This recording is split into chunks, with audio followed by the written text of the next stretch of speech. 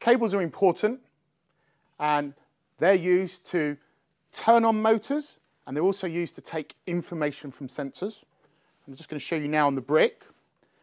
Outputs, turning on things like motors, are connected to A, B, C, and D. And when we use sensors, like the touch sensor or the ultrasonic sensor, they're connected to 1, 2, 3, and 4. Now, I've written a little program, which is simply to turn on a motor when I press the button. And as you can see, nothing is happening. If I take one of the LEGO connection cables and connect it into B, and then I connect that to my motor as well, hear it click, like so, and now press the button, the motor's turning.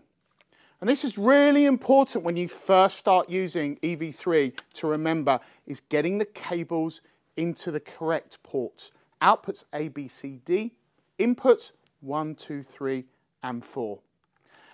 And we have lots of cables for you to use. The final cable to talk about is the USB cable.